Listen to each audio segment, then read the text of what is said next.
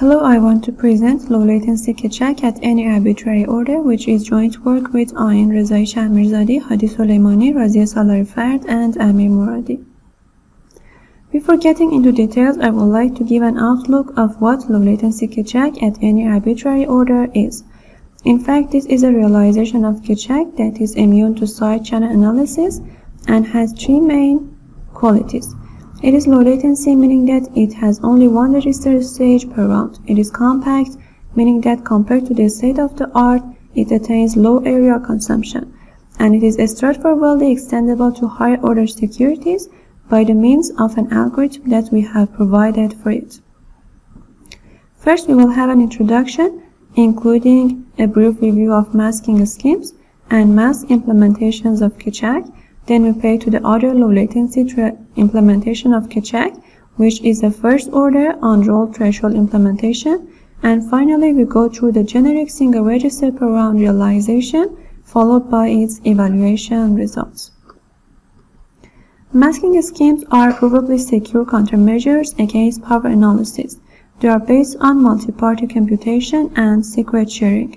Two of the most famous hardware masking schemes are threshold implementation and domain-oriented masking.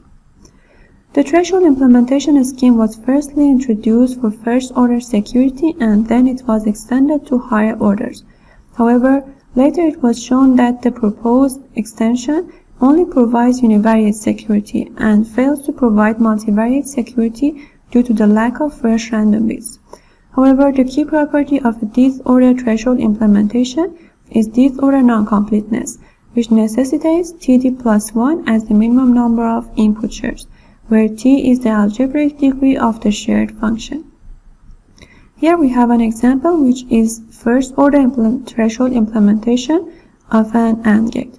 According to the above formula for the minimum boundary of the input shares, each input has been split into 3 shares. The main challenge of threshold implementation is achieving uniformity of a shared function. A simple example would be the direct sharing of the mentioned AND gate, which successfully attains non-completeness property but fails to achieve uniform output bits. Domain-oriented masking is the other well-known hardware masking scheme which is configurable to any arbitrary order. According to DOM scheme, input shares are divided into independent sets called domains, and this independence is maintained throughout the whole design.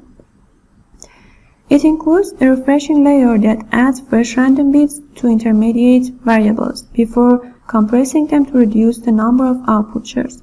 The application of refreshing layer followed by compression layer necessitates hiring of a register layer at the middle to avoid glitch propagation.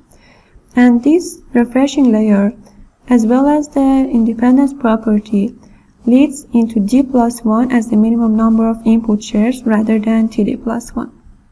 An example would be the first-order domain-oriented masking implementation of AND gate, in which all AIPJ multiplication terms are called component functions. This is important since later in our design, we will refer to component functions frequently. The other topic that we'd like to go over is a brief history of the mask implementations of Keccak that are proposed up to the present time. The majority of these implementations are first-order ones. The first mask implementation of Keccak was introduced by its designers. It was a 3-share threshold implementation. However, later, it was discovered that it suffers from non-uniform output shares. The second, third, and fourth proposed designs aim to fix this non-uniformity. The second one employed a plenty of randomness to achieve the goal. The third one increased the number of input shares to 4 shares and led into an area increase. The fourth one followed a different technique and proposed the so-called changing of the guard methodology, which construct uniform nonlinear layers instead of uniform individual S-boxes. There is only a dth-order DOM implementation of Keccak in higher order group. Compared to the td plus 1 schemes, this design is compact, However, it requires a notable number of first random bits per tree instance. Let us say for second order implementation, this amount equals to 15 bits per tree instance. We have dedicated low latency implementations to the third group, where there is only a 2-round on-roll threshold implementation.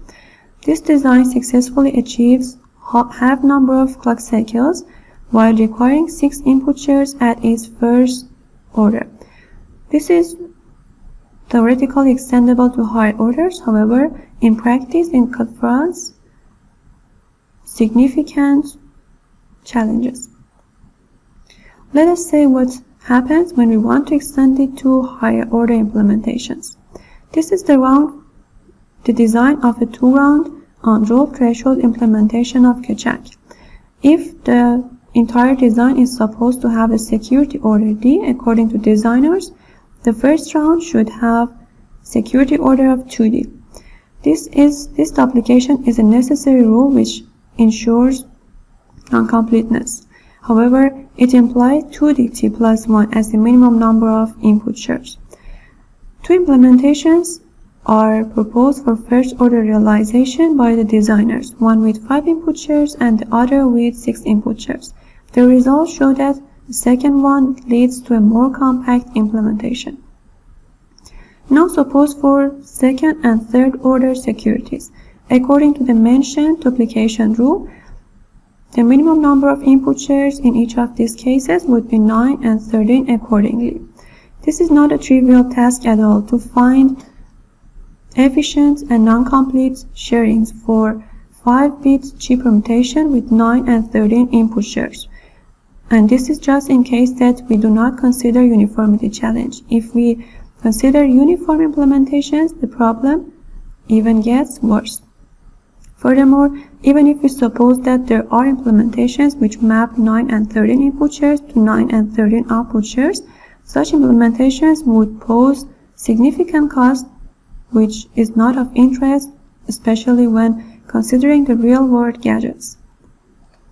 So if we take another look to the map of existing mass implementations of Keccak, now we can feel the need for a compact low latency implementation of Keccak, which is feasibly extendable to higher orders. To satisfy this need, we propose our single register per run DOM implementation of Keccak. Our design stays with the latency of an unprotected implementation at its higher at any arbitrary order. To this end, we revised the round function of the DOM implementation of Keccak. We relocate the compression layer in such a way that the round function needs only one register stage per round. In fact, we move the compression layer after the linear layer theta, which results in d plus 1 to the power of 2 instances of theta rather than d plus 1 instances. Of course, we will take this note into account when evaluating our design, but more importantly, we are interested in investigating what happens in the lack of register layer after the nonlinear layer G and before the linear layer theta as its subsequent operation. Here we have a simple outlook of how G function operates on its 5 input bits. It replaces each bit with the result of its XOR with a multiplication term. The multiplication term is produced by the complement of the next bit and its adjacent bit. The outputs of theta are then delivered, the outputs of G are then delivered to theta, and theta also replaces each bit with the result of its XOR with a parity bit. The parity is made up of 10 different bits, where one of these 10 bits is exactly the one previous to the bit being processed. To keep it simple and easy to follow, A prime will be added to B prime to C prime, and so on. Let's check what happens for first order implementation, where we have 2 shared input bits and 4 shared output bits. The theta is applied to the outputs of G function, and if you keep an eye on output share 1, for example, we can see that XORing A prime and B prime leads to a leakage on all shares of C input bit. The same leakage exists when we XOR the second, the third shares of C prime and D prime. And speaking more generally, XORing every two adjacent bits of output shares 1 and 2 results in a dangerous non-completeness failure. How can we fix this issue that is the result of register omission at the middle of G and theta? Our further investigations show that the leakage originates from the fact that the alignment of the component function in dumb scheme is in such a way that every output share contains more than one share of each input. The same holds for output share 2. So our solution would be introducing a new alignment that is compatible with the lack of in-between register. The realigned component function, our proposed realigned component function for first order, is shown here. It can be checked that at most one share of each input variable shows up in each of the output shares. This is true for output share 1 and the rest of the outputs. A good question would be, what about extension to higher orders? We are glad to announce that our proposed realignment is not just a heuristic one working for first order. In fact, the share indexes of input variables are given to the component functions according to a transparent rule which is extendable to any arbitrary order. Once again, we refer to the first order solution to describe the algorithm. The share indexes are given to component functions according to a table called index configuration table. This table can be generated for any arbitrary order according to an algorithm that we have provided in detail in our paper. The structure of this algorithm is based on 3 steps. First is to give each output share only one share of each input variable. Then is to check for correctness of the masking, meaning that the alignment should assure that every two adjacent columns cover all combinations of the share indexes. And finally is to placing linear monomials. There is a freedom to place them in output shares with the same share index of that variable. Here is our final design architecture for low latency dumb implementation of Keccak. We have instantiated another multiplexer identified as multiplexer 2, which bypasses theta step and allows us to take the outputs of the last round directly from the compression layer, which turns the number of output shares back to d plus 1 instead of d plus 1 to the power of 2, which is produced by G function. There are some further notes that we would like to discuss about our design. First is about the used refreshing layer. Our design follows the same refreshing rule as the dumb scheme presents. According to this rule, all AI bj component functions where I is not equal to j are blinded with fresh random bits. In fact, the realignment does not change the refreshing layer, and our design requires the same number of fresh random bits as the original dumb scheme.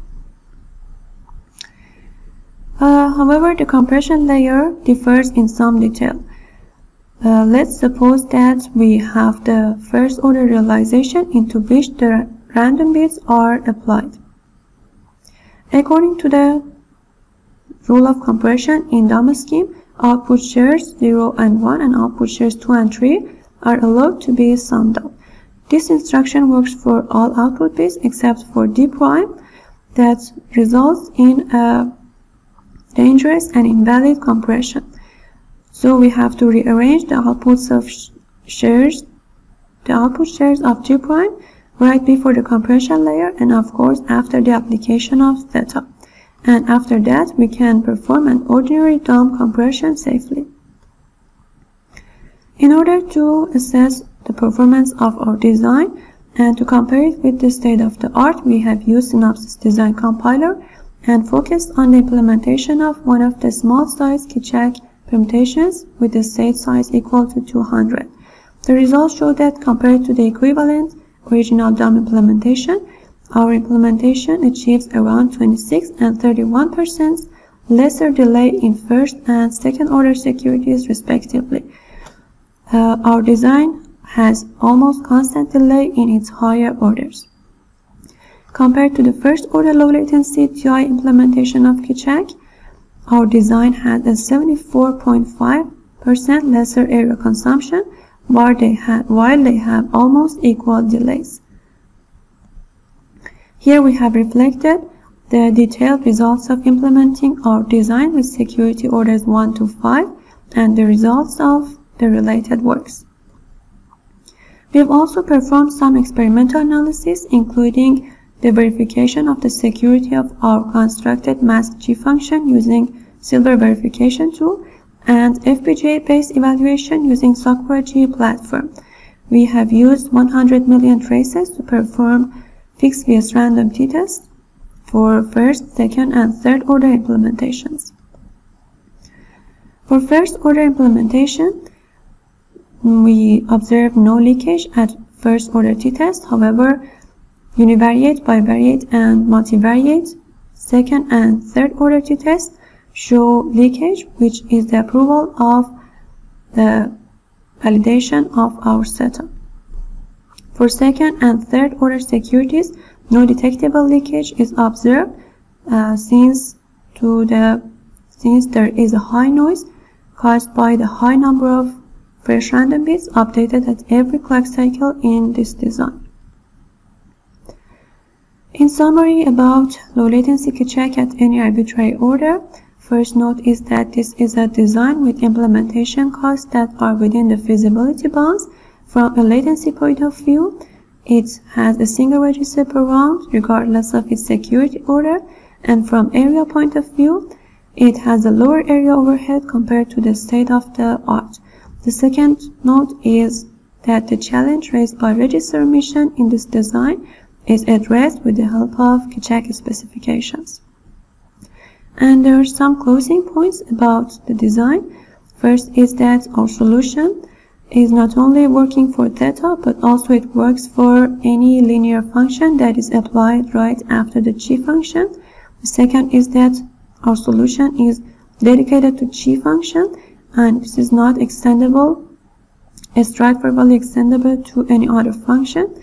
And the last but not least is that we make no claim that the proposed index configuration is unique. Maybe there are some solutions which can distribute the shared indexes to component functions and achieve the same goal.